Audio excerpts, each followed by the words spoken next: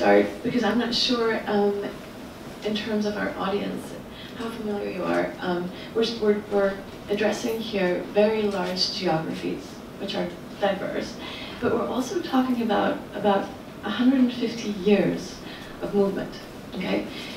So when we're thinking about Mexico, and you'll have noticed this already as we listen to Steve and as John, and as we move into Mexico, it's really important to contextualize movement, because migration, on the one hand, is characterized by this bewildering variability of individual experience, but then on the other, there are social processes that frame that mobility, right? And migrants' potential trajectories. The social vocation from which a journey is initially undertaken, and notice here the social, not just the geographic location, its timing, the social and political conditions which organize departures, arrivals, transits, and returns. And what I find in my work on the migrations to Mexico, which is what I'm going to be addressing here today, is that mobility is experienced and narrated in very different ways by people coming from the same region, who speak of conquest, of diaspora, of exile, of pilgrimage. And what I try to do is follow both the mobility and the construction of migrant memory, how they speak of and remember the mobility, trying to find, track its logic, but also make sense of the constraints that shape what's happening. Because part of what we've also heard in Steve and John's analysis of their specific national contexts is that migrants arriving in particular national contexts face particular demands and opportunities. And they circulate with different kinds of resources across changing political and economic terrain. But the constraints and opportunities they face can't be reduced to these topographies of origin and perception, okay? So there's something about the way these communities are structured that has to do with the fact that movement is sustained, that people organize in communities, but also communities are fractured by different forms of difference. And communities produce narratives of the past and forms of memory practice, okay?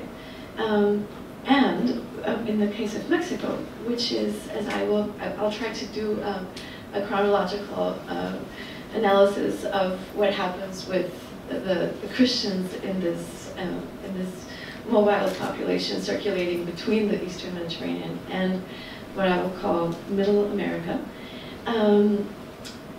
Because this is definitely a Christian majority matter, a Christian minority space of migration. In Mexico, about 80% of the community or of the mobile population is Maronite. There's a significant presence of Greek Orthodox and Melkite families as well, and a very small fraction of Sunni Shia and Druze Muslims. There's also a very large migration of Syrian Jewish populations from both Halab, from Aleppo, and from Sham, from Damascus.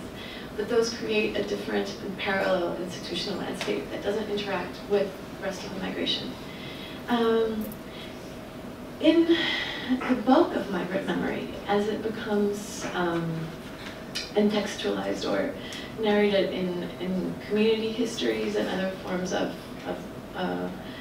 text, some of the core tropes of the migration to Mexico that narrate or that try to tell the story of why people choose to move to begin with are very much Christian narratives.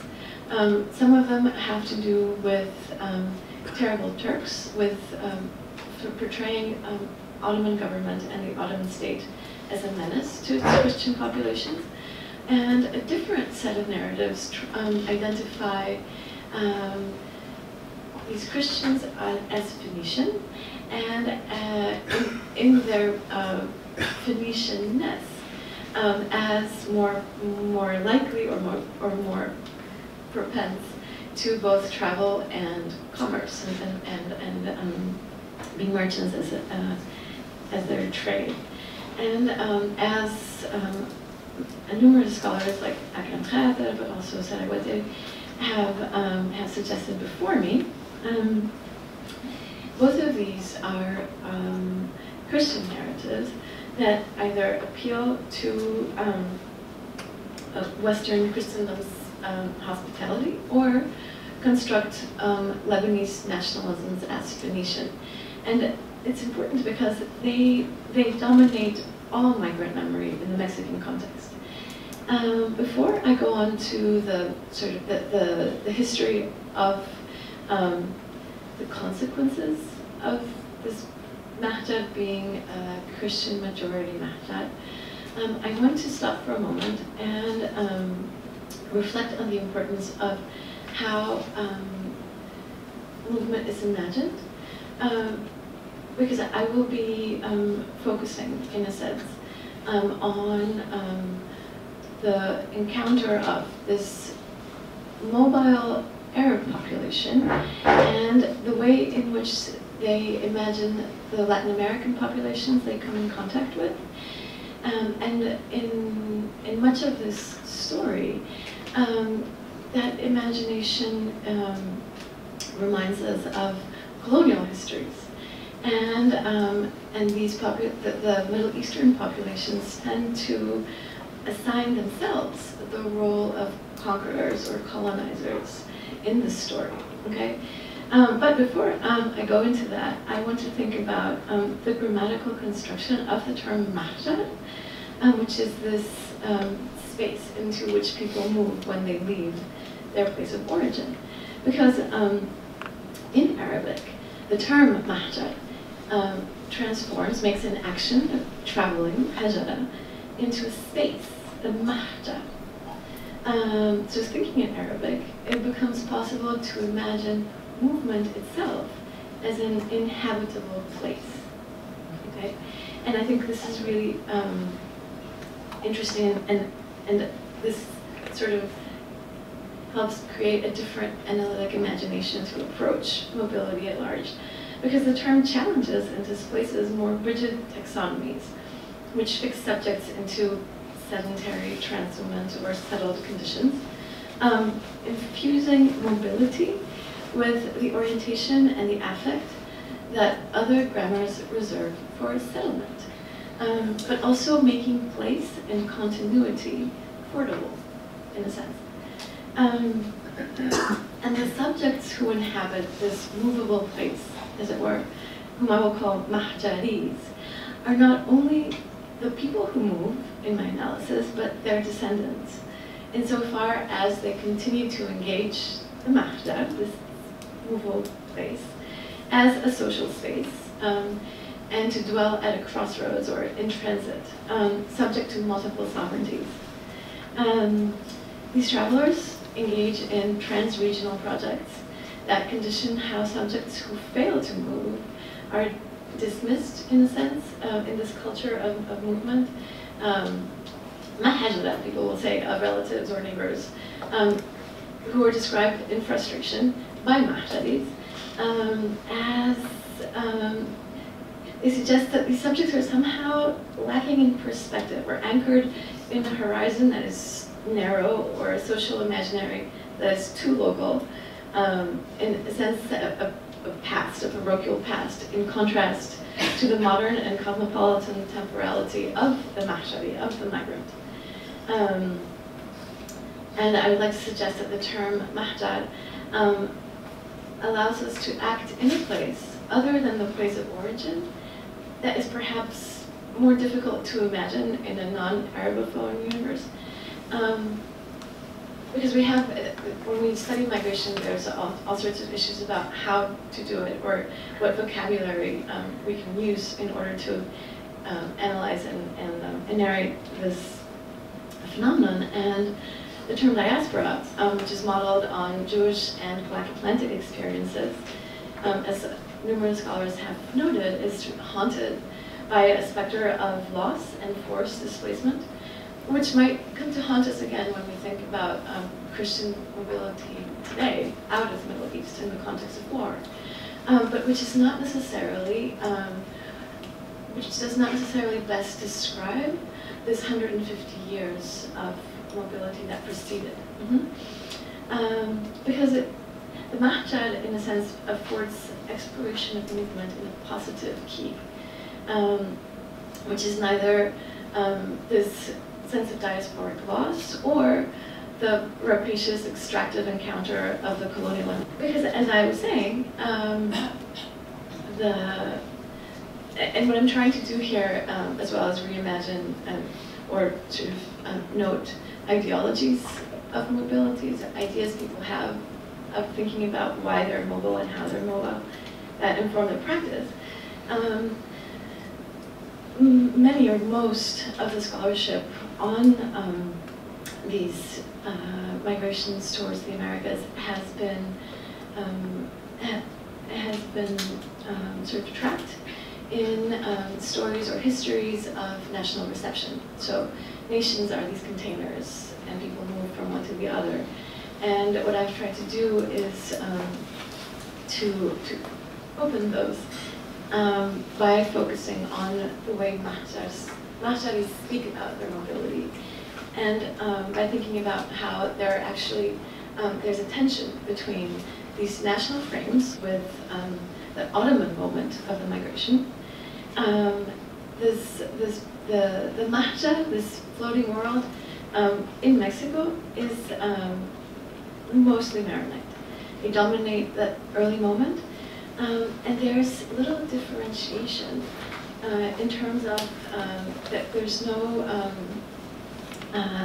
no question in terms of a fracture within the community along confessional lines or along other kinds of fractures.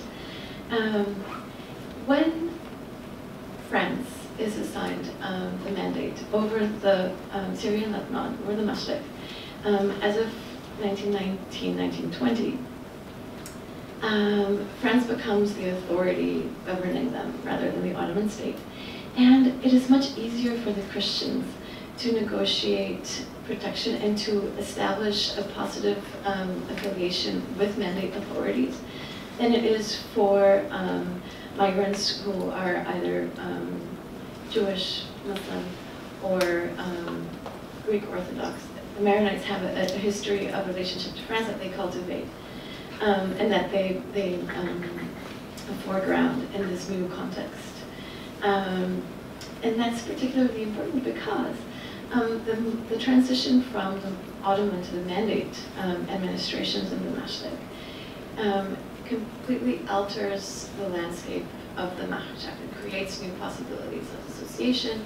It interrupts certain alliances. It has important consequences in terms of the creation of trade blacklists, and therefore of the interruption of merchant activity. There's additionally, in the Mexican context, a very strong link between, on the one hand, religious practice or identification, and what I would call, or I would argue, as the civilizational status, but also a particular racialization. And in the Mexican context, Christianity is a condition of whiteness, but Christianity is also a condition for developing this partnership that I've mentioned between the migrant elite and European descent criollos, European descent elites who are Mexican. affording the migrants this sort of equivalent status as colonizers that's going to develop in the Mexican context.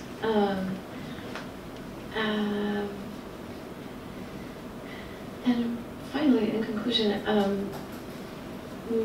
Christians are also super represented, or are the core authors in the production of memory in the Mexican Mahda, as authors of national histories, community chronicles, memoirs, and cookbooks.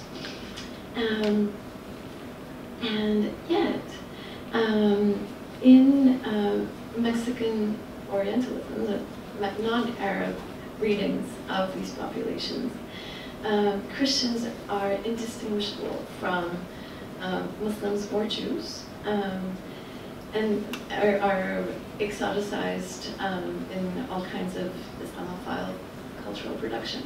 So, in conclusion, the fact that this mahshar is so predominantly Christian has all kinds of consequences, affording social mobility for that Maronites within the migration, in contrast to other populations.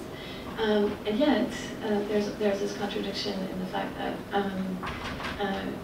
in contemporary cultural production, but also in this 150 years of Mexican Orientalisms,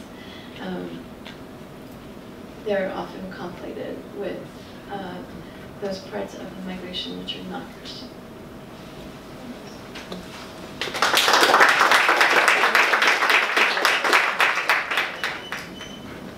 So before I begin, I also want to extend a huge thank you to Ivan and Tamara for this incredible effort to put together this conversation, and to Chirin for the logistics. That's also a huge help. I'm a graduate student, so speaking up with this panel, I'm speaking with the people I've been reading and engaging with for the last 3 years, and finally meeting, so it's a pleasure to meet you all, and I look forward to sharing my work. The story that I want to tell you today is a story about two neighborhoods, and the long distance and long-term connections in between them.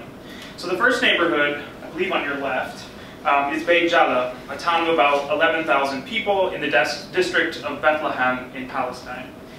And on the right is the second town of Patronato, which is a little bit smaller, about 8,000 people, in Chile's capital city of Santiago. For more than a century, these two neighborhoods have been trans-regionally connected through the migration of mostly Christian Arabs and the engagements of their descendants. Today, Chile is home to between 300,000 and 500,000 Chileans of Palestinian heritage, and the presence of Palestine in Chile can be felt in the cultural, political, economic, and religious spheres throughout the country. When you walk the streets of Patronato, for instance, you can sense these lasting legacies. You can hear the ringing of church bells, the scents that emerge from local restaurants, and the sights of bright Palestinian flags hung in store windows. The research questions that emerge for me from this, this kind of context is, how did Chilean Palestinians engage using cultural and religious practices to establish a sense of belonging both in the Chilean context and in the neighborhood of Patronato, and simultaneously to a global Palestinian diaspora? And maybe I should reconsider my use of diaspora after your talk. We can talk more about that. But more broadly, how do these immigrants establish and maintain cultural connections with host communities and homelands that are often physically and symbolically distant? My research suggests that to answer these questions, we have to look at how these everyday embodied practices can pertain to experiences of longing and belonging. So my title was belonging, and I think that these two terms are these two concepts are very intertwined, and I'm going to try to unpack that a little bit throughout the talk. So I'm going to start out by giving you a basic historical backdrop from about the 1880s to our current moment of these two neighborhoods, and then I'll move on to a little bit from my field work that I did in 2016 and 2018. I like to use sensory ethnography, which is where you essentially pay more attention to the senses besides sight, sound, or besides sight, because in general in the social sciences we don't pay attention to smell and taste and other feelings. So I'm going to pass around some spices that you can smell during my talk. If you have a sensitive nose, be careful with this one. This is merquén. It's a smoked ají pepper from Chile. And the other one is za'atar, which you may be familiar with, which is a thyme-based herb mixture. So I'll pass these around, smell them, experience the senses as talk. I'll start here. And these were both purchased in Patronato. So throughout this discussion, I really just want to provide a general scope of the connections between Chile and Palestine, while also highlighting the local, regional, and global nature of this connection. The neighborhood of Beit Jala is part of what's known as the Christian Triangle in Palestine. And you can see here, Beit Jala, Bethlehem, and Beit Sahur are right next to each other. And these neighboring towns are where the majority of Palestine's Christian population is located, and where the majority of the holy sites are as well. So Christians have had this long but declining presence in Palestine, particularly given the emigration that we've been discussing over this panel. And some of the present-day families in Beit Jala have, for instance, over half of their extended families in Chile. In some cases, entire villages, entire blocks have relocated to certain parts of the Americas, particularly in Chile as well. Now, the bulk of this emigration occurs as the Ottoman Empire collapses. It begins to collapse in the late 1800s and early 1900s. And a lot of the families that were living in Beit Jala began to start fearing conscription and increased taxation, and so sent mostly younger men to find work and better opportunities elsewhere.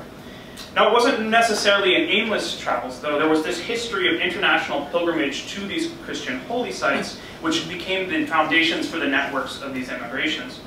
And the Christians that were leaving were generally well-educated and middle class, and so they had the ability to facilitate this emigration at a higher rate than their Muslim neighbors in the same towns. Thus, from about the 1880s to the 1930s, you see hundreds of Arab Christians from Beit Jala and neighboring towns leaving Balad al-Shem, their homeland, and heading to the Americas. The communities from Beit Jala crossed the seas in long journeys that had stops in Europe and North Africa, and then ended up on the shores of Brazil, Argentina, and throughout Central and North America. After finding large groups of Arab migrants from modern-day Lebanon and Syria already settled in Brazil and Argentina, these migrants headed west and crossed the Andes to look for new markets to sell their goods. They were also eventually moved to smaller towns for the same reason, so out of cities. Once they were in Chile, most of these migrants then spread throughout the country using north-south railroad lines. In order to get from the north of Chile to the south, I mean, it's really skinny, really long, you have to take these trains that have a port of embarkment in Santiago, in the region that's highlighted in red. So migrants coming from the north had to get off in Santiago and then go to the south to get on a different train. But what ends up happening is a lot of these migrants get off in Santiago and say, we'll stay here. So you have these really high-dense communities of Palestinians in towns like Valparaíso, Viña del Mar, Quillota, La Calera, and what I'll be talking about, Patronato.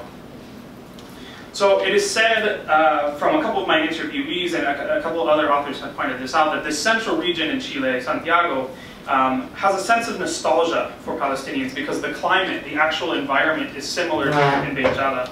So this produces kind of, there you go, that belonging and longing through this memory, and both comfort for new arrivals, but also a sense of longing for the homeland. So the young men that had left Beit Jala settled mostly in Patronato and surrounding areas and began to work as door-to-door salesmen, selling anything from crosses, rosaries, and olive oil that they had brought, to local products like produce, socks, and other textiles. Knowing little Spanish, they would get to customers' doors and ask them in Spanish, ¿Hay algo que le falte? Is there anything that you're missing? And this is how they get the nickname of falte.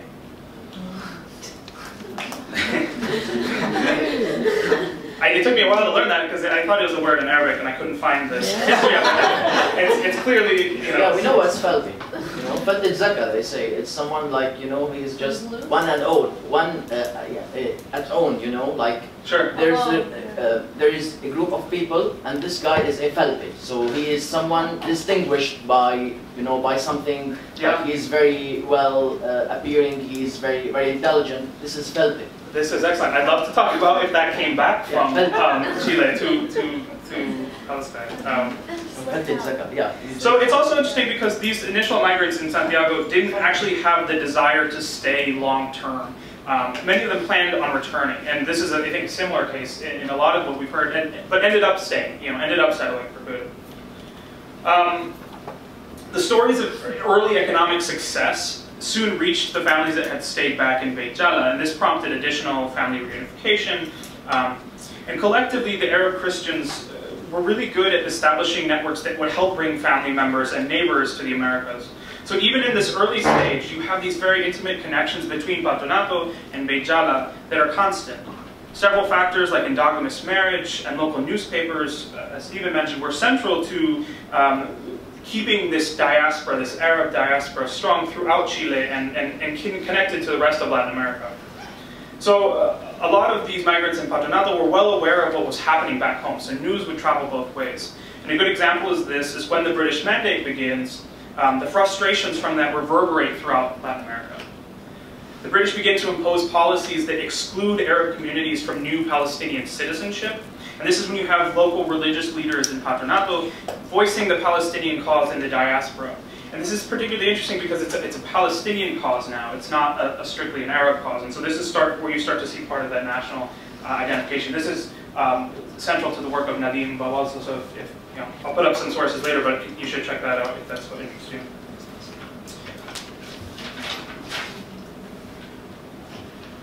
During the early arrival, a lot of the Arabs in Chile experienced a form of anti-immigrant sentiment that other European immigrants in Chile did not. Chileans use very Orientalist and often Islamophobic stereotypes when commenting on the community's practices and their economic success in the country. So this was known as Turcophobia, literally the fear of Turks. And this is based upon the fact that initial arrivals came with Ottoman passports or Turkish passports, and so they get this nickname of Turco. And we see this example from a Chilean reporter from a famous newspaper, a Santiago-based newspaper, in 1911. This comes from the work of Antonio Hernandez, which you can see if you've had a chance to read it, that there's these very Oriental stereotypes about being dirty, about the mysterious plagues, and so you have this kind of transfer of Orientalist sentiment to Chile as a way of kind of coupling with anti-immigrant sentiment. So amidst these pressures, a new generation of now Palestinian Chileans was born and were encouraged to obtain degrees in law, medicine, engineering, and they began to start inhabiting important social positions in Chilean society. For instance, Juan Lolas played an essential role in the development of Chile's banking industry and the textiles. And actually the first thing that Pinochet did when he came to power was to give the nationalized textile industries back to Juan Lolas. So interesting history there as well. So this economic success helped to mitigate and reproduce some of the stereotypes that I mentioned in the former slide. And throughout much of this 20th century period, the Palestinians in Patronato stayed connected to what was happening in the Palestinian homeland. So news about the Nakba, about 1948, and the '67 war promoted a number of Chilean Palestinian organizations to mobilize for Palestine. And these were religious organizations, these were the Club Árabes, the Arab clubs, the Palestinian clubs, that emerged in Santiago. And they would send letters, they would do fundraisers, they were really involved in what was happening in Palestine throughout the 20th century. There's a saying in Chile that in every town there's a priest, a politician, and a Palestinian. Sometimes they're all the same. This is partially because of the ongoing cultural, political, and religious connections between neighborhoods like Patronato and Beit Yalla. And today we see these ongoing connections, for instance, in the protests that filled the streets of Santiago in 2014. So in 2014, one of many Gaza wars began between Israel and Gaza. And Palestinian Chileans and other Chileans went to the streets in Santiago and essentially pressured the government to stop all its trade with Israel. And I don't think that Chile's trade with Israel was huge impact, but it was a political symbolism. You can see here, for instance, this mural on the bridge that crosses the Mapocho River going into Patronato, a mural that says, "La resistencia continúa, viva Palestina libre, 67 años del Nakba." And this is, the resistance continues, live Viva Palestina, 67 years of Nakba, since Nakba. So you see this visible, this very public demonstration of Palestinian political identity in Patronato. There are also some sports clubs in Chile that have connections to Palestine. This is Club Palestino. As you can see, this jersey was actually not, there's a long story, but they can't wear this jersey because it's the entire map of Palestine. So there's another interesting history. There's also an interesting group called Operación Retorno, which is a NGO that attempts to fly Chilean Palestinians to Palestine and to take them on tours of Beit Yalla and Bethlehem. I want to try to get on one of these and see what this kind of touristy but also reconnection with the homeland looks like. So in the 21st century context, there's one really good example. I study mostly food, and I'll get into the religious part of this in a second. But there are restaurants, grocery stores, bakeries that sell Arab cuisine and ingredients throughout Patronato and the rest of Chile. This example of Fufu Bakery is pretty interesting. There's one branch in Patronato and another branch in Beit Yalla, and they're owned by brothers. And so the brother in Chile moved to Chile in the early 2000s, married a Chilean-Palestinian woman, and they run this bakery. And it was the first time I'd found in Chile canafe, which is a dish that, it's a dessert that you don't really get outside of, in Chile much at all.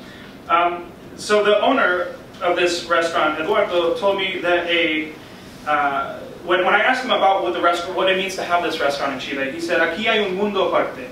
Para los palestinos, Chile es su país. Palestina está aquí en Chile. Es como una segunda parte de Palestina." And in English, this translates to the quote above: "Here there's a world apart. For Palestinians, Chile is their country.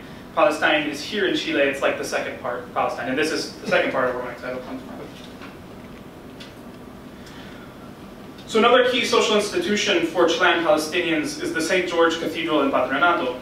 Founded in 1917, this church has been home to the Greek Orthodox community since its foundation, and many priests that have worked in it have been from Beit Yalla itself.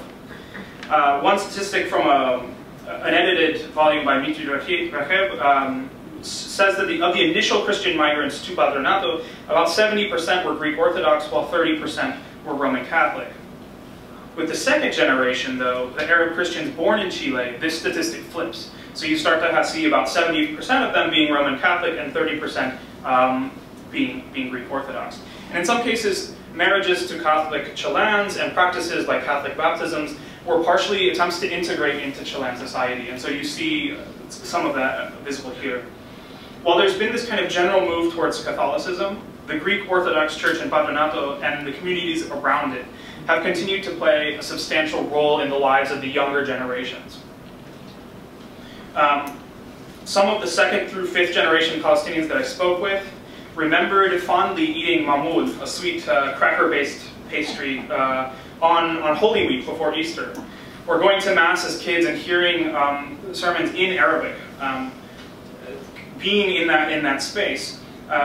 Some even mention carrying biblical texts in Arabic that had been passed down to them by their parents and grandparents. And so there is this kind of reconnection with the Greek Orthodox Church in Patronato, even though in most instances these younger generations don't attend regularly, or they've become more secular, or they've moved away. So there is a kind of cultural dynamic to the church, and particularly because Patronato is such a small neighborhood.